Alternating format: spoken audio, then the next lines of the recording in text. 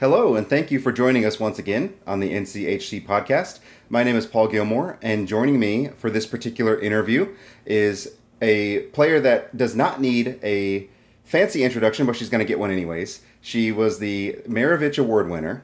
She won an Undisputed National Champion. Colleges are looking for her, and she's joining us on this podcast. Maddie, how are you doing today? I'm doing great. How are you?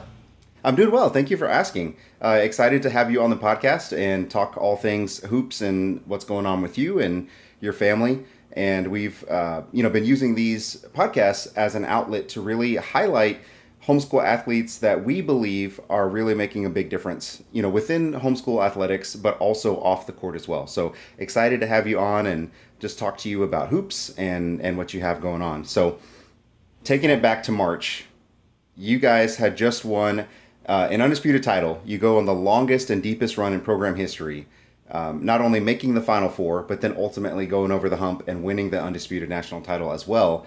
I just have a question for you. What was the locker room like after that particular game?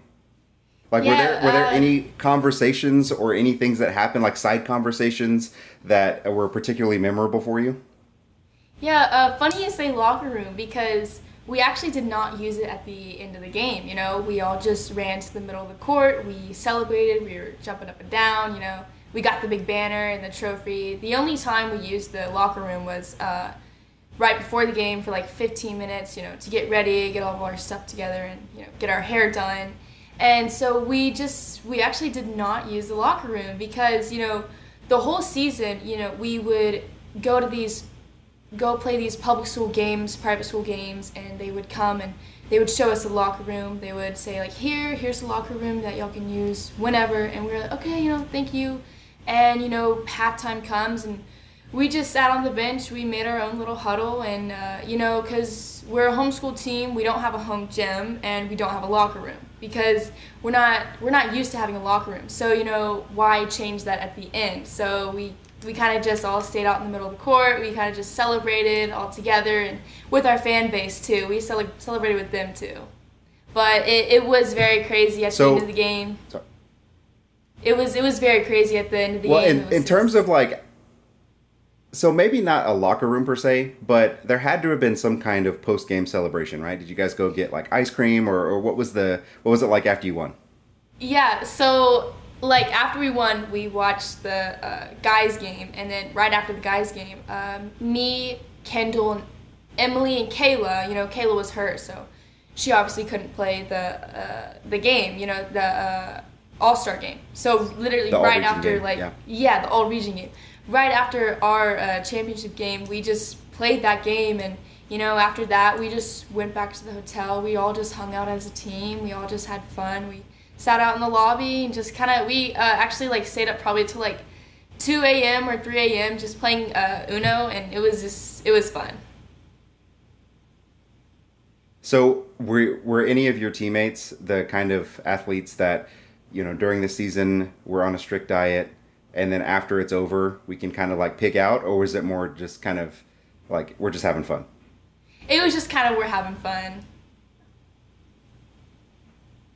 Fair enough. I just remember some of my teammates after the season was over, every year they went to Krispy Kreme as soon as the last game was over and just broke whatever diet they had. So I'm not sure if y'all were doing that as well.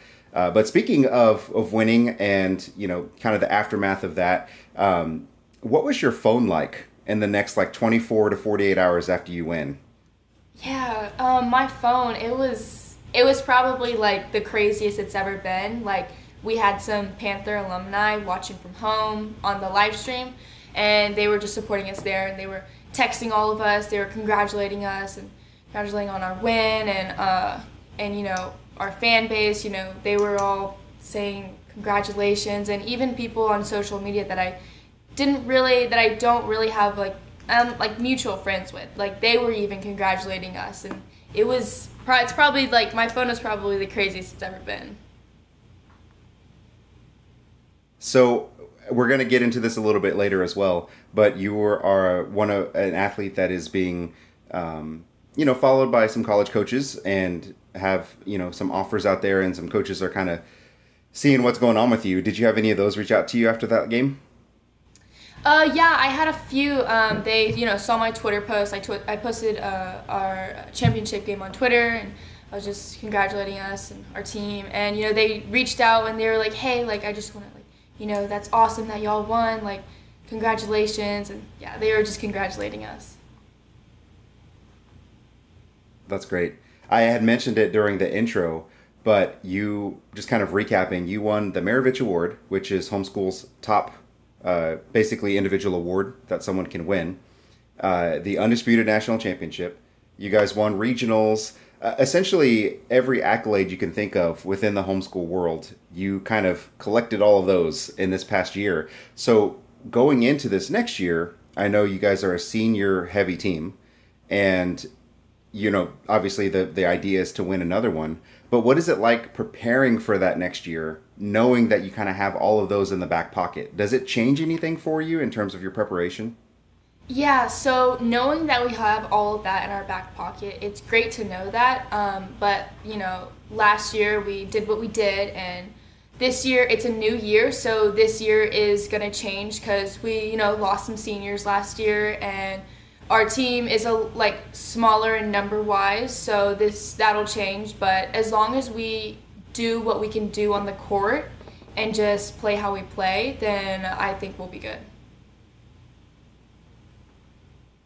Well, and speaking of those teammates that you were talking about, the team that you play on is loaded with college level athletes. So, you'd mentioned Kayla McGarity, Kendall Beck, yourself, and some other players that I may be forgetting.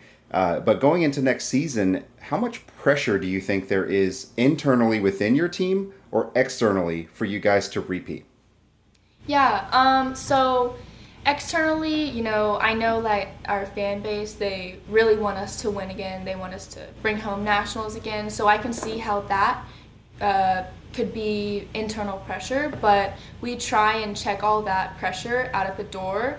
And if we're struggling with it, we are there to help each other, lift each other up. And then when we get on the court, we just want to have fun. So we kind of just check all that internal or external pressure at the door. So this one I was kind of curious to ask throughout the season, but I obviously didn't have a chance to, so I'm going to go ahead and ask it now. So last season, San Marcos Panthers on the girls' side started the season ranked 9th. And the previous year had finished at 19th, kind of in the country, the national rankings. Throughout the season, I had seen some things on Twitter, not necessarily from you, but just from San Marcos and people within the program, that there was almost a sense of nobody believes in us, in a sense. So was there a definite chip on the shoulder within the program, or was it more just we need to, just kind of prove it and let it be what it'll be? Yeah, so I don't think there was a chip on our shoulder, but at the beginning of the season, we were the underdogs, and we wanted to prove that we are the best Panther girls team in the Panther organization. And so a turning point in the season was really at regionals when we were playing Dash. We were down 15 points late in the game, and 3 of our starters had fouled out, and our 6th man also fouled out. So our 3 bench players came in, and we only had 5 girls left. So we all worked together. We stayed calm, and they started turning the ball over. We started scoring more. We stopped them from scoring, and basket by basket, we came back and we won. And that just really shows that whoever's on the court, we can all work together. Our chemistry on and off the court is great, and that we can just really work together no matter who's on the court. That's a great response, and I do remember that. I was there for that particular game and was a little bit surprised, I guess, how things were going, but it was really great to see y'all turn it around and like you mentioned, have the bench players come in, which kind of shows the depth that your particular team had.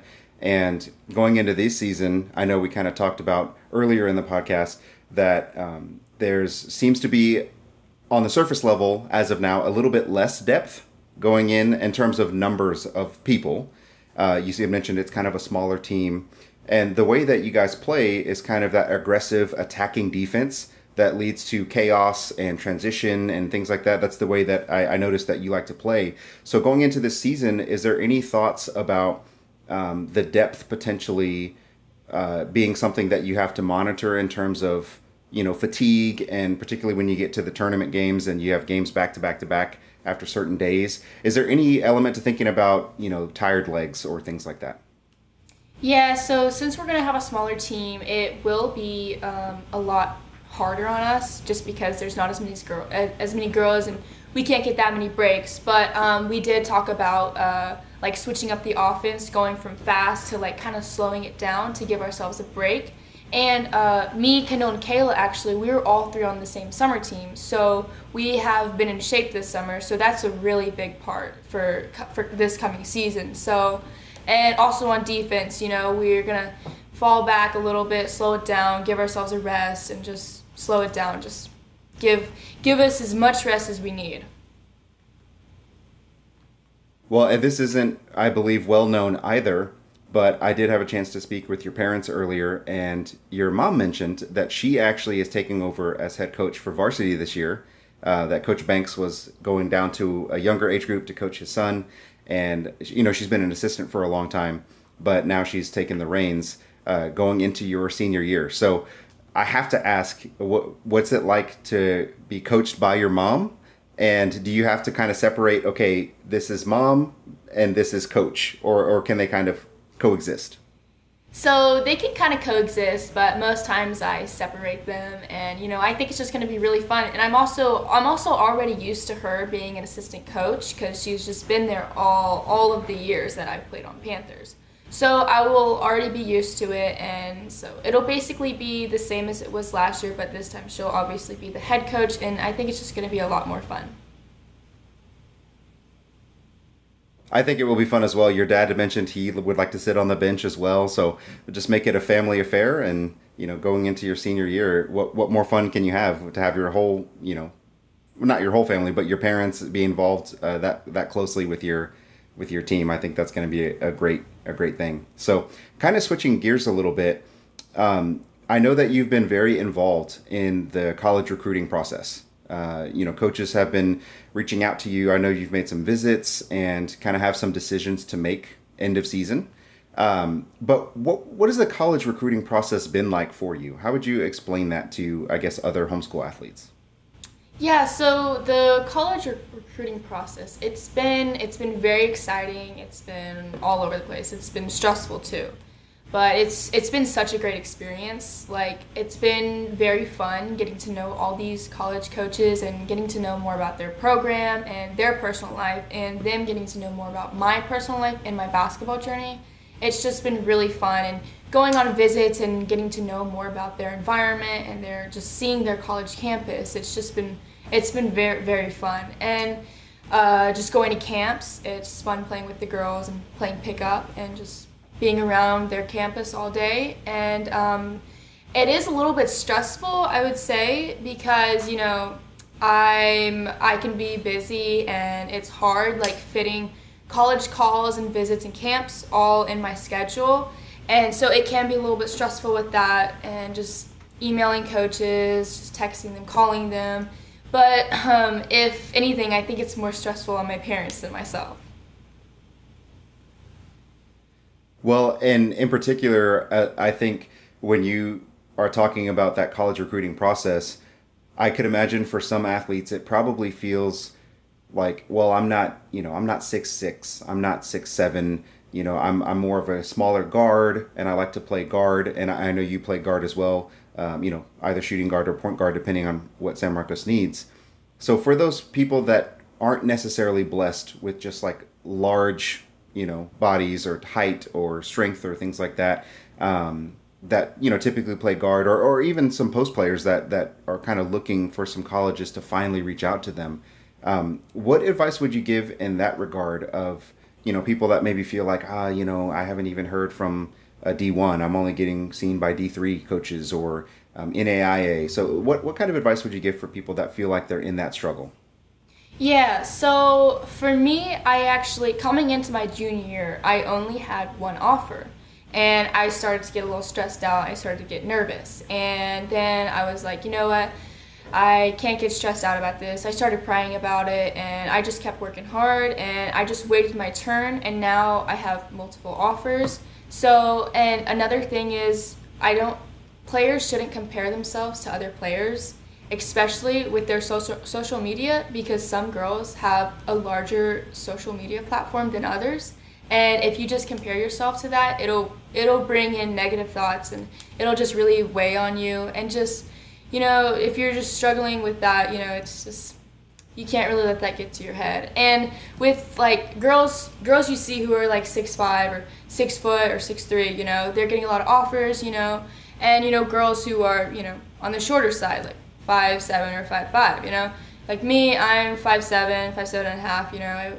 If I could be 5'10", I would like to be 5'10", but, you know, I got to work with what I got, you know. I just got to keep working hard and play my game. I like the way that you said that, because what it makes me think about is essentially what your identity is, right? Your identity is not solely just a basketball player. Your identity is not solely just someone on a team, right? You have that inward, innate identity and gifts that you've been given. And I like that you talked about the social media part of it. It's such a huge part of our current culture and climate, and you can get caught up in that and just have that be something that ends up becoming a negative thing. So for you, I'm glad that it's about your work ethic. And you know, you'd mentioned reaching back out to coaches. I think that's kind of an underestimated part of it as well, that coaches expect you to also reach back out to them. It's not just a one-way street. So I think that's good advice as well. So heading into your senior season, right? Thinking back all the way from the beginning of starting homeschooling, I had heard that entering high school, that your parents gave you a choice if you wanted to continue homeschooling or if you wanted to explore other options like private school, public school. I know there's some good schools over in the Hill Country area. Shout out to the Unicorns and, you know, the Cougars and the high schools that are over there. But what would you say, thinking back through that whole journey, what was the homeschool journey like for you, either on or off the court? Yeah, the homeschool journey for me off the court was really great. You know, I have a flexible schedule, and even while I'm doing school, I can actually work. So that's a plus. And you know, I can wake up, do my school, play basketball, hang out with my friends, or just kind of really, I kind of have my own schedule, you know, and it's just very flexible and very relaxing. And then on the court, you know, I've been playing Panthers since I was 9 years old, probably a little bit earlier than I should have been playing. So I've just made amazing relationships and bonds. It's just with coaches, players, even girls from opponent teams, you know. Sometimes we just get together with those girls and talk to them about their season and stuff like that. You know, it's really fun just getting to know girls, and I have really made lifelong friends. And even though some girls have already graduated, I'm still friends with them. That's how like great our bond is together. And so I really just love the homeschool journey.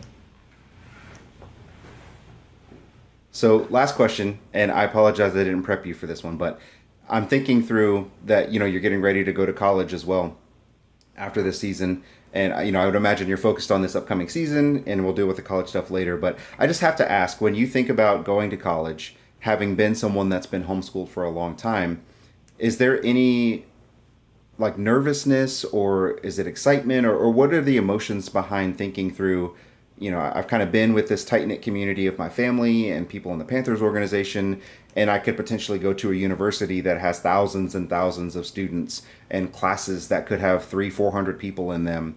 You know, what's kind of the thought process behind making that transition? Yeah, so I'm more so excited because what I'm looking for in a college is where I will fit and where I will be wanted. And so I think if I go to a college where I'm wanted, it won't be hard for me to make those types of relationships, and it won't be stressful because I think it'll just happen if I go to the right place. And, you know, I'm just really excited about it. Well, Maddie Hurta, you have the extra benefit and privilege of living in one of the most beautiful places in the country, which is Central Texas in the Hill Country. I hope you enjoy the upcoming season. I wish you the best of luck, And congratulations on everything that's coming your way between high school basketball and college offers. And I hope God just continues to bless you in whatever your journey is. Thank you so much. Also, you're welcome. So Sure, I wanted to say that I wanted to touch on a little bit of the recruiting process before we Sure, go ahead. Stop this. Yeah. So what I wanted to say was, like, for me, you know how I only had one offer coming in junior year. So I think sometimes girls get caught up in all the different levels in college. So for me, for a while, I was like, I need to go D1. Like, I need to go D1. And if I didn't, I was like, if I don't go D1, then I don't know. So I just going, like, if you want to go D1, that's great. If you go D1, that's amazing. But if you go to a D1 school or D2, any school that you don't feel like you're being pushed to your best, and you know you just like you're not very much wanted there, you know, you could get like a bad experience or something, you know, maybe you just fall out of love or get burnt out, you know. What I just want to say is that go somewhere where like you're wanted and where you will fit and where you'll just like love everything about it. And and I do also want to say that I think y'all are doing an amazing job at promoting athletes, because some athletes are overlooked. Some homeschool athletes, that's what I meant, homeschool. And you know, homeschoolers can hoop too, you know, and sometimes we're just overlooked. And very clearly overlooked, especially because your mom had mentioned trying to schedule some of the schools around your area, and how they've shifted from, you know, hey, let's schedule the homeschool kids, to now, I don't know, our schedule's kind of full. So like Exactly. you mentioned, not overlooking homeschool athletes because they can ball. Yes, sir. Yes, sir, they can. And you know, it only really and truly only takes one coach to believe in you. That's excellent advice. I appreciate your wisdom and your honesty about the process and everything related to colleges. I know that it will benefit people that are going to listen to this podcast. And so, again, like Maddie said, if you're one of those people that are out there and you are still in that process of, you know, freshman, sophomore, junior, senior year, and you're wanting to play at the next level as a homeschool athlete, there is a lot of opportunities out there. And I think, you know, Maddie's a great resource for that. There's a lot of other great resources out there as well. So again, don't give up, and, you know, keep working hard. Work ethic is ultimately going to pay off quite a bit. So Maddie, anything else you wanted to add?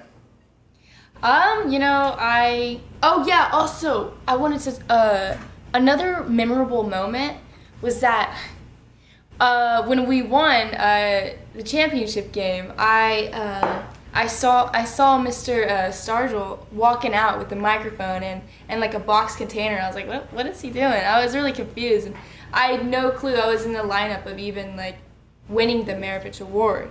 And you know, all of a sudden he announces my name, and I found out that I won the Maravich Award, and you know, I'm just speechless, and I just didn't even know. I was so surprised. I was so shocked. And, you know, really and truly, I think my team helped me get there. They set me up, and I'm so humbled and honored to receive that award, and I was just so grateful. Well, and that response shows a lot of why you did receive an award like that. Not only were you, you know, one of the best players on the best team in the country, but also a great representative for homeschool athletics. And coming back into your senior year, there's not a lot of players that won the Maravich Award as a junior.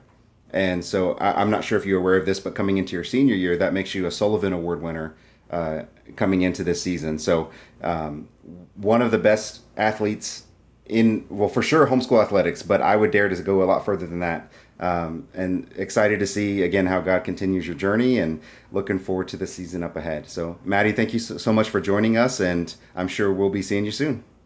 Yes, sir. I really appreciate all this. Thank you so much. Absolutely. All right. Thank you for tuning in, and we'll see you on the next podcast. All right.